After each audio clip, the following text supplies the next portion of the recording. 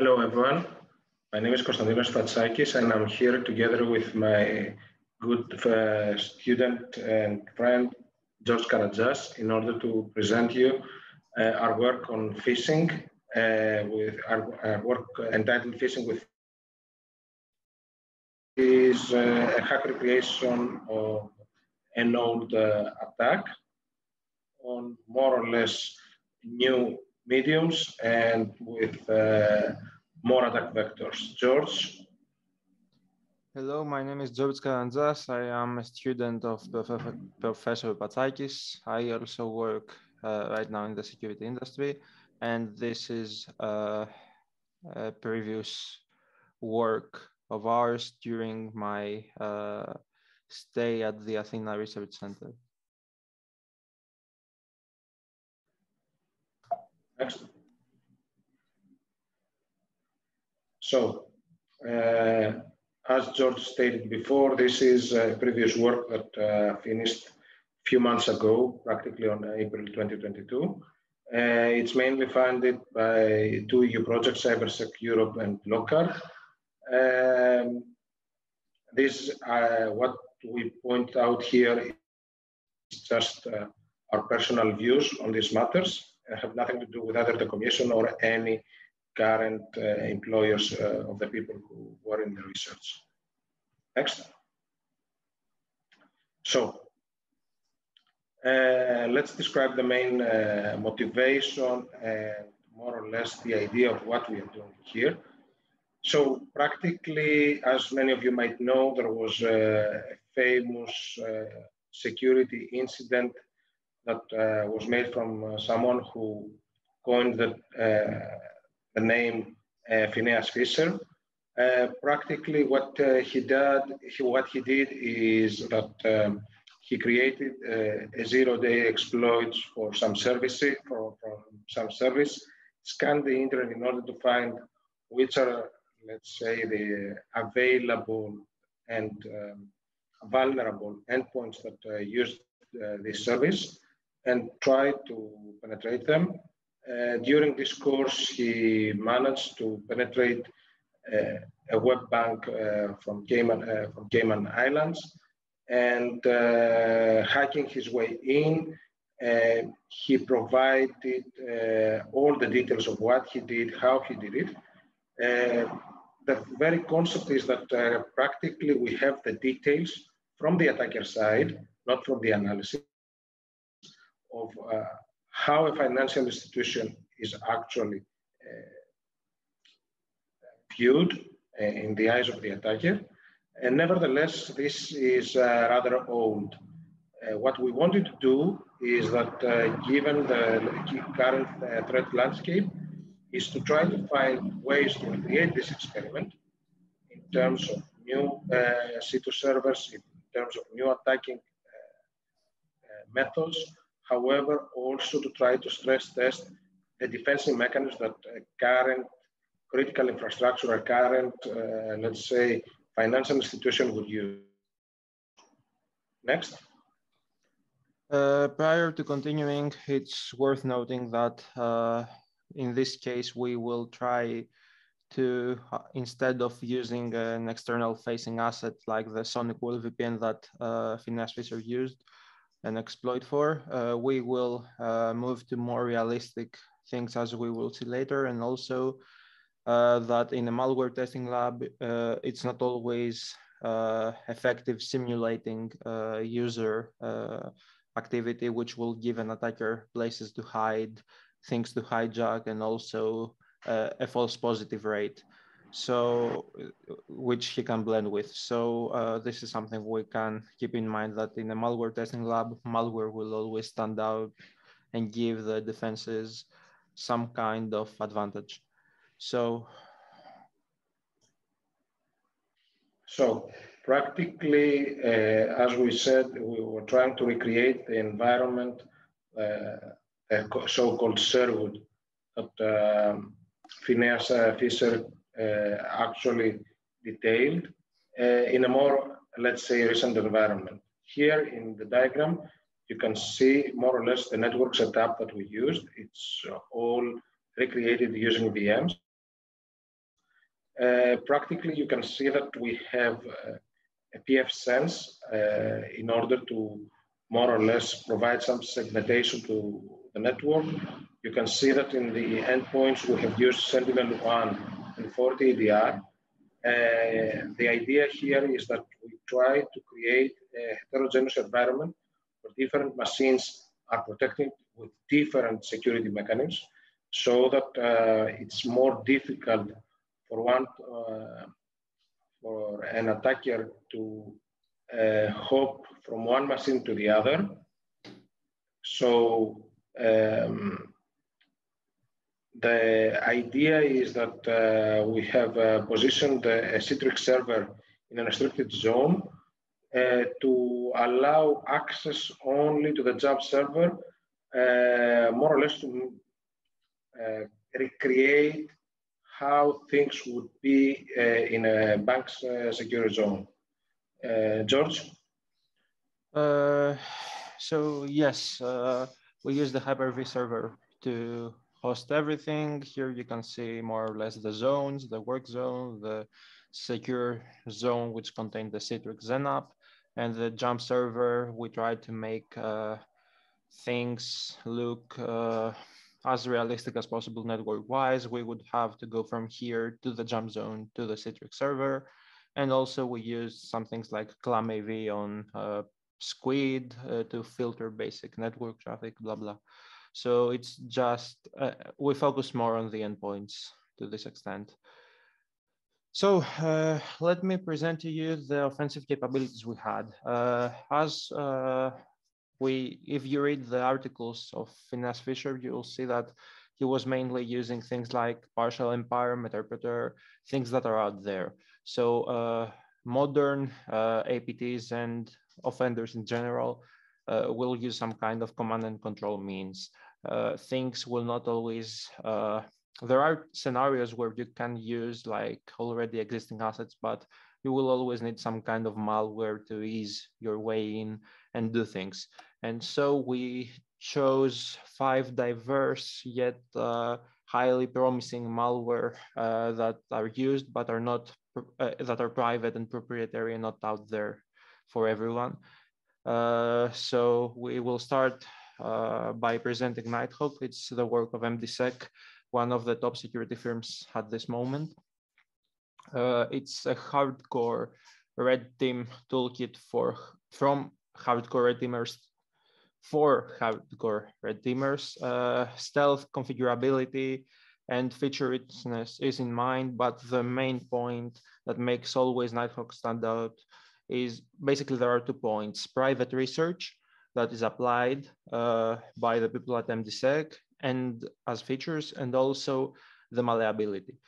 This means that this is a highly a malware that can use highly diverse techniques to evade detection. You can always attribute a specific pattern to it because there are many ways in it to do things. There are some techniques that some of them are being slowly published by the team, some are kept in private.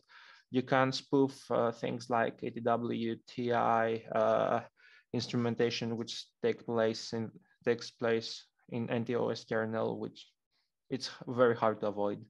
And spoofing strategies for mini filter callbacks, which is also driver related technology AVs use.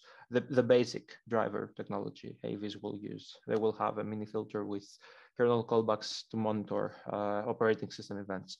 So some of the features that we actually used and had the chance to test and do our work with was the ROP-based system call unhooking and later full DLL unhooking stealth feature and other stealth features. It will make the operator's life easier by cleansing the process and reducing API-based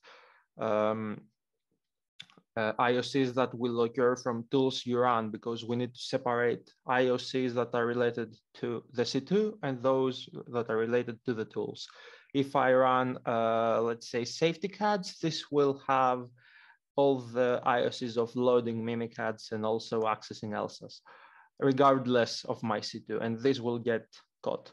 So there are things that you will try to do. This applies to user mode protections mostly. There is also thread stack spoofing, trying to evade thread analysis and what the thread did, and in memory hiding while sleeping, trying to disguise in memory Nighthawk so that it will evade scanners. There are some customized process injection methods and some process injection methods that you can use, but are like OPSEC boosted, let's say in some cases, so that as we will see later, we want to blend in, and also network and callback related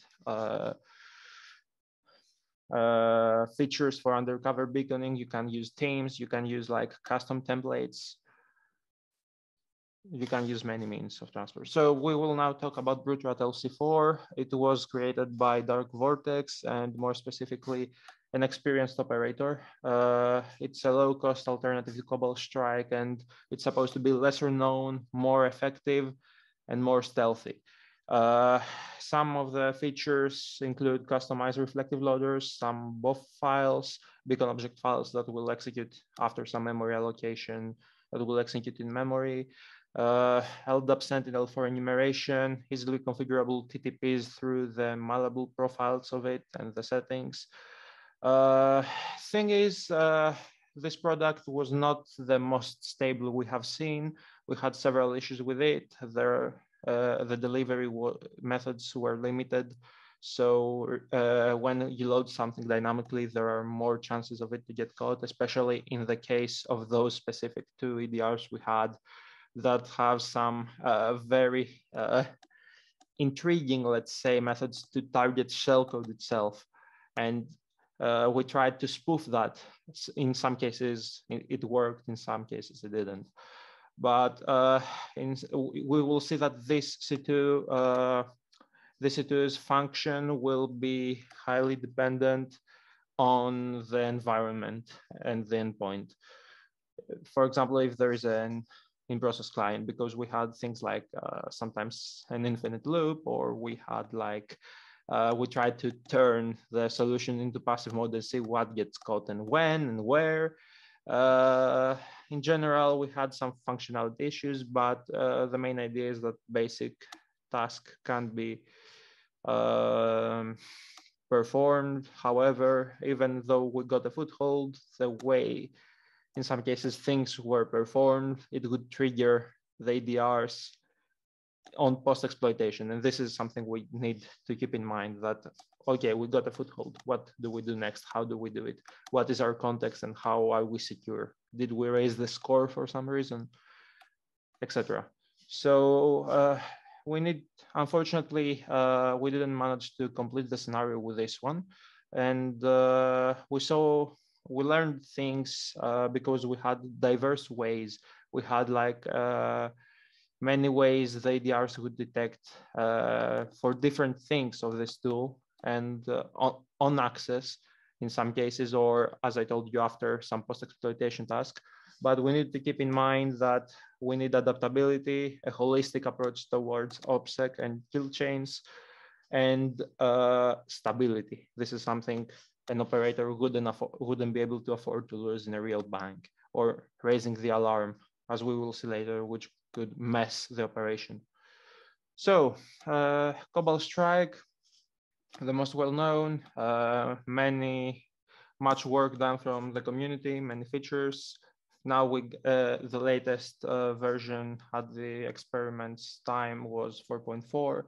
Now Cobalt Strike, we have to say that they do some great work on pushing updates, and also some things were changed in general in help system. So we see a lot of potential to becoming again the top, but it's still the norm for threat actors and red teamers out there. However, we wanted to break the norm by exploring alternatives. In this case, we have now user-defined reflective loaders, BOFs, reflective DLLs.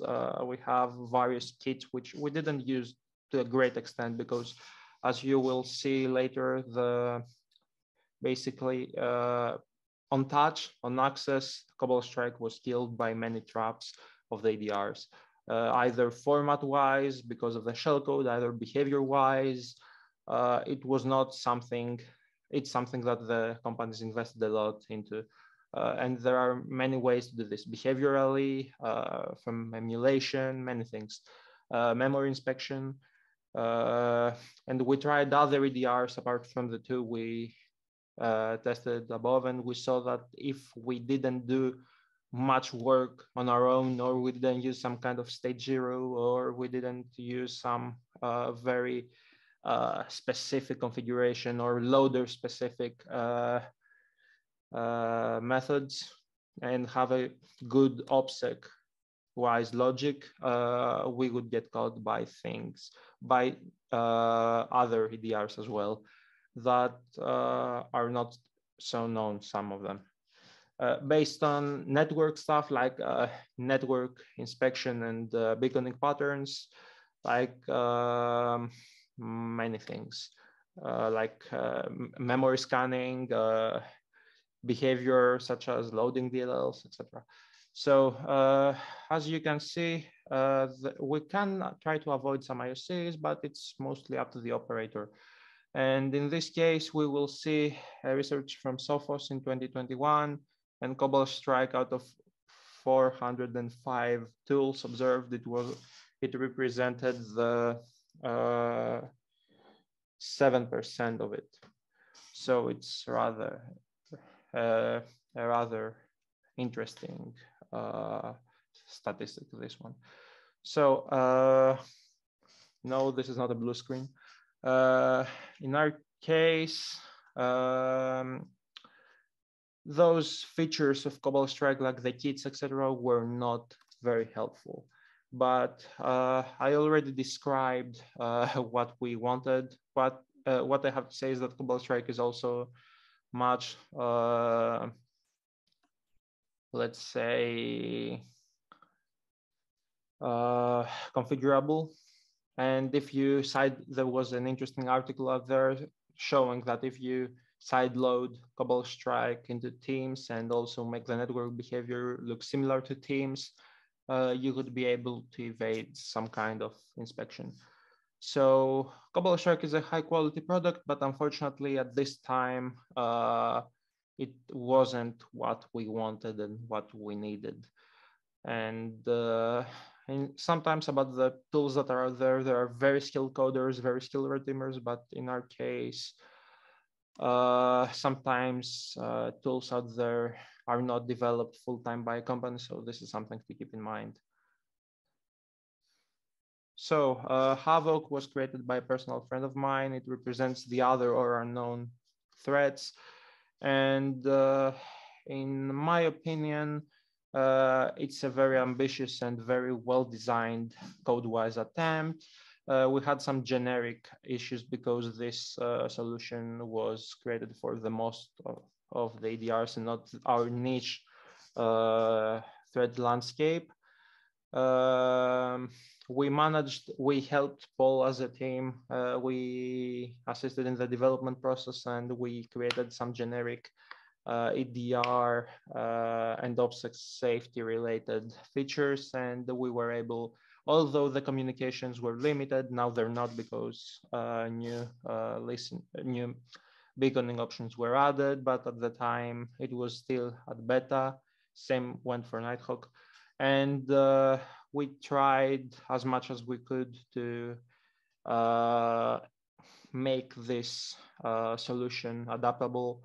And we managed actually to use a solution that's like you see in the movies, a young person with a hoodie coding in the dark, etc.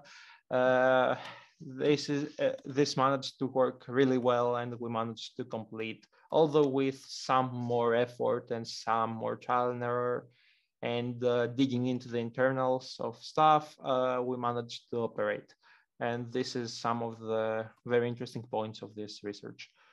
So Oyaban was a stage 0. What this means is that it will make just some basic recon and execution tasks. There was like ngrok integration, go native, reverse shell, It used TCP dialer and Go's way to execute system commands, which was very helpful. Keylogging and discovery features. It's not 100% stable always, but because it's a new product as well, but the team tries as much as possible, and we have had like a significant amount of effort and growth in terms of product,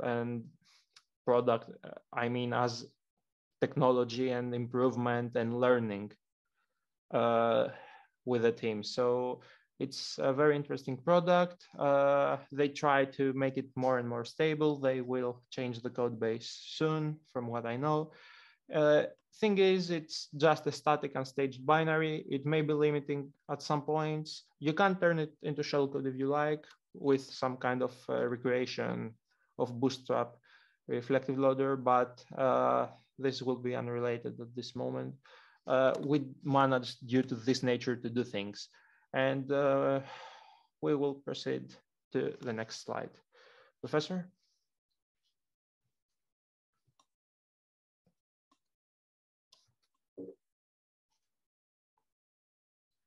Professor, we can't hear you. Sorry.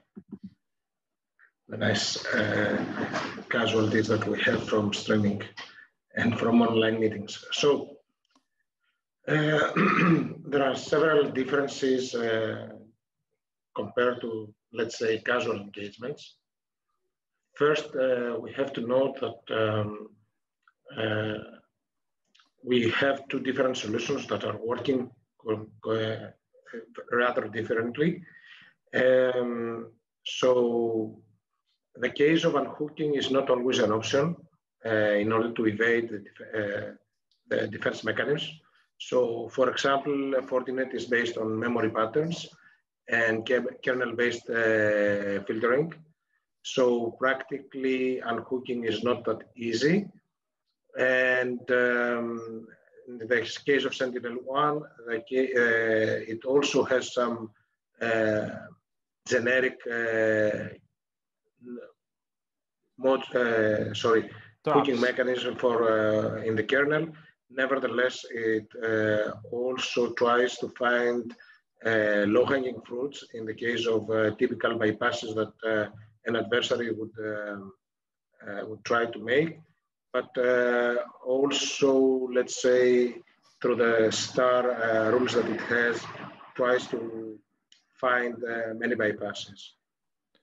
Here, in the environment that we have recreated, it is worth it to note that one mistake is enough in order to showcase that an attack is has been launched.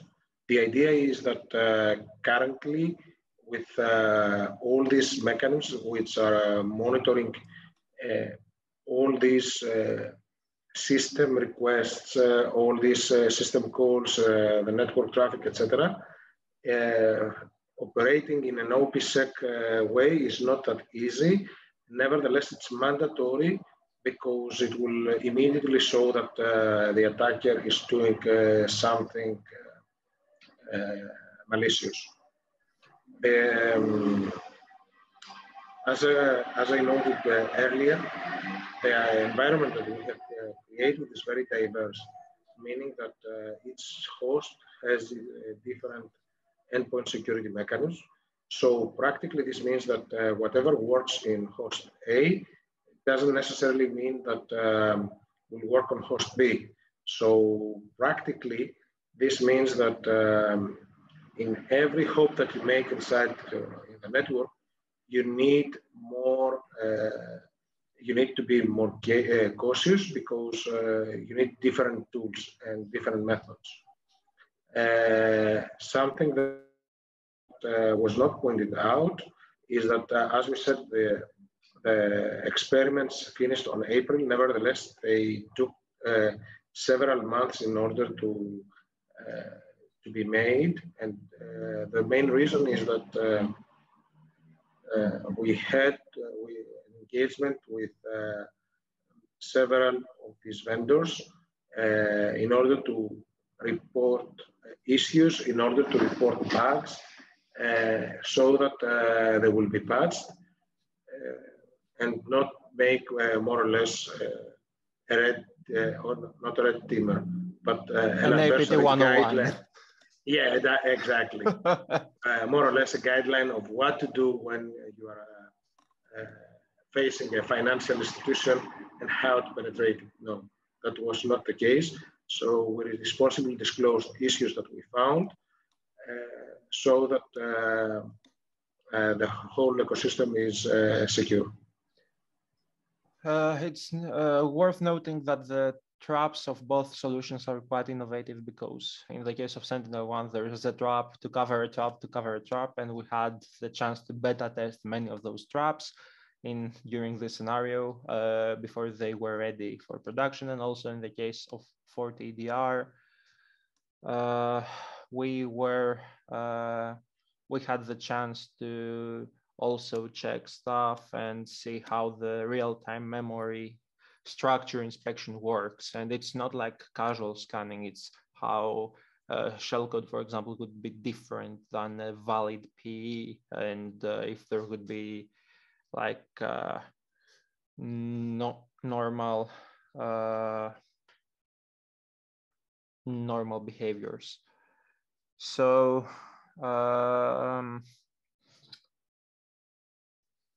from how they look in memory, from those, there's a difference of how things will look in memory, and this is harder to avoid. So some of the basic TTPs are some XLL files, DLL files with a specific icon, which is very tempting to click, and a specific export that will launch specific code, customized injections like DLL hollowing, which will patch the address of entry point with some kind of shellcode, or we will try to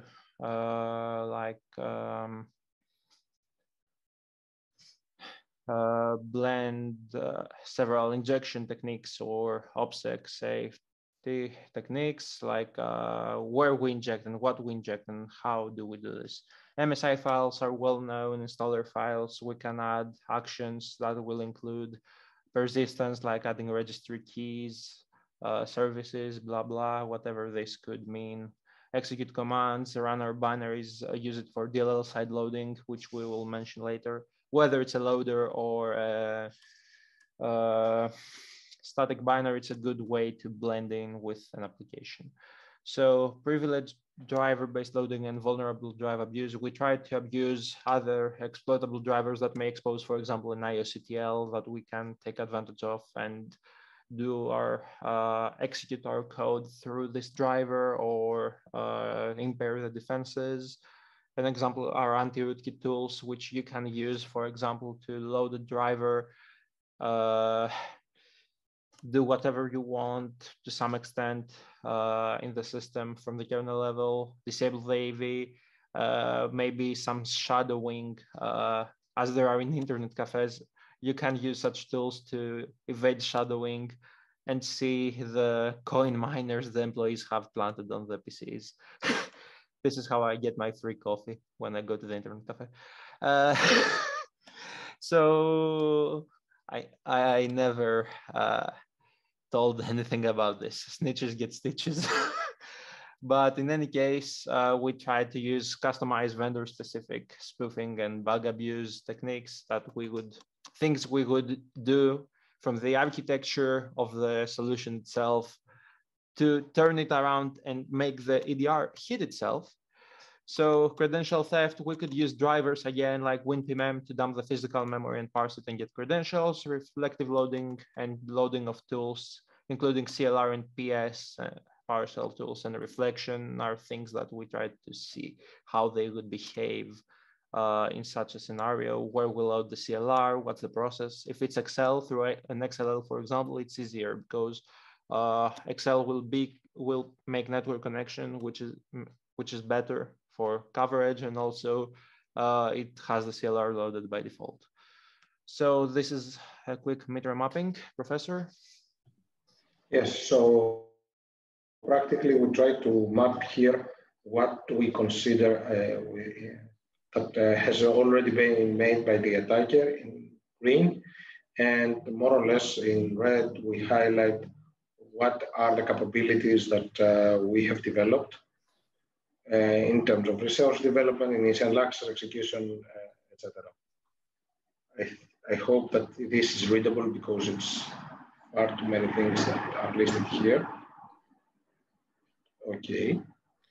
So okay, yes, I will proceed. So this is the offensive scenario review. You can see some of the screenshots and proof of concepts.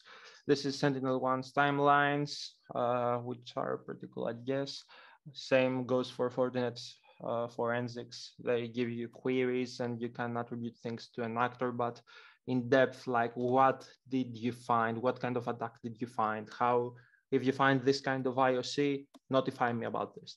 So here we can see a casual process injection with a new thread creation. We can see execution of tools through Nighthawk. We can see how the panel worked and how we managed to do some credential theft through keylogging and credential theft techniques in general, how we execute tools and how we disabled the EDR. So here, CLR beacons, for example, were loaded in processes that indeed use such technology. This is a good, we need to take into account OPSEC. So if I want to beacon through WinHTTP, I will use a browser, for example, to inject into, because it would be abnormal loading this, this tool, for example, this DLL inside another whatever process. So we need to be careful how we look both on the endpoint and on the network. There's diverse tooling. We use diverse tools to achieve the same things.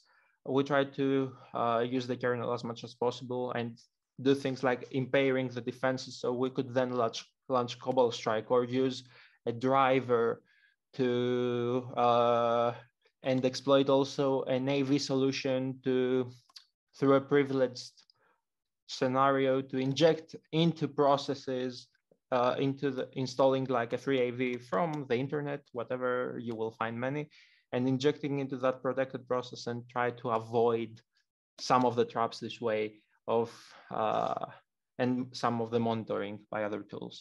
And the anti-incident response is like things like in-memory masking of the Nighthawk presence and things. You will see that you will not always be able to find it through tools like Moneta PC or even some commercial tools. So this is the attack timeline. We got initial access very quickly from via email from a categorized domain we had. We tried to use MSI exec combined with RunDLL32. We used Excel, we used sideloading into WhatsApp and injecting into that free AV. We also then dropped a shortcut which would trigger an authentication to our farmer WebDAV server to steal credentials. Then we would impersonate the user, do GPO abuse, use tools like stand-in, then make our user an admin, do all these sorts of Active Directory casual things, casual exploitation things. So then we try to laterally move through SOX proxies, and we tried to execute the payload from a share or like launching the payload in some way. We extract credentials with the WinPMM, as I told you before. We used casual things like SARP exec, WMI, or WinRM to move through boxes. We tried internal monologue without the registry modifications for anti-LM downgrade. This comes to the things we need to do when we want to avoid some certain footprint and we want to control the actual footprint of our attacks and tools. So again, we tried to jump on the final server. We used the now fixed vendor specific bug, which would blind the specific context of processes for the solution. We didn't have to face 2FA. However, there are recent articles and older articles, even in Phineas Phisher, you can see that you can steal the authentication tokens and bypass this. And there are also tools you could use for something like phishing for that, like Modliska. It's not something that's undoable, but 2FA is always a good option to have. this control is out of scope. So what's next, Professor? So practically, we have contacted both Sentinel-1 and Fortinet teams in order to notify them of, let's say, the important issues that we have found in the resolution. Whether this has to do with architectural misses, whether this has to do with bugs or issues that we found, misses in the detection, or let's say gaps in the storyline that they created. Practically, both teams have been quite responsive in patching their systems and providing patches to their customers so that they are more secure. So in few days, I believe that if not already, because we are currently discussing with Sentinel-1 in terms of providing a documentation of these experiments online. There will be an article on the, yeah, exactly, a co-authored article from me and George regarding this experiment, and will be hosted on their blog. There is also the possibility of finding a similar article from Fortinet. However, we are waiting for the response from the marketing team. So a big thanks to all the team from MDSEC, to Dominic, Peter, Modexby, and Matthew. George? And of course, my friends, Paul Ungur, he has a great future ahead, and the Red Code Labs team. Thank you for your patience. These are our contact details, and we hope to hear from you soon. Have a nice day.